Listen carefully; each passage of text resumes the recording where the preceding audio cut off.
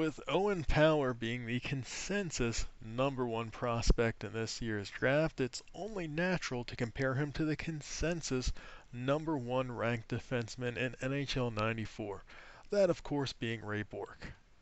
Bourque has a player rating of 99, the highest possible overall, and is a good 13 points greater than the second-rated defenseman in the game.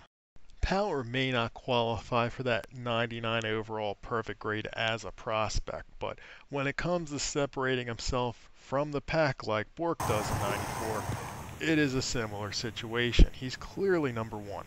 No other player in the draft has the combination of size, skill, and experience like him.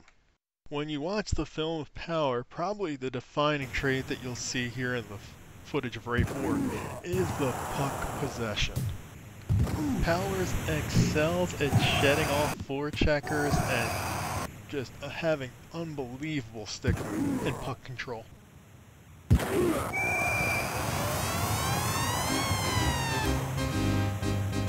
Powers plays with an impressive amount of discipline when in the defensive zone. Much like Bourque, he uses his skating ability to close gaps and is a dominant presence against the boards.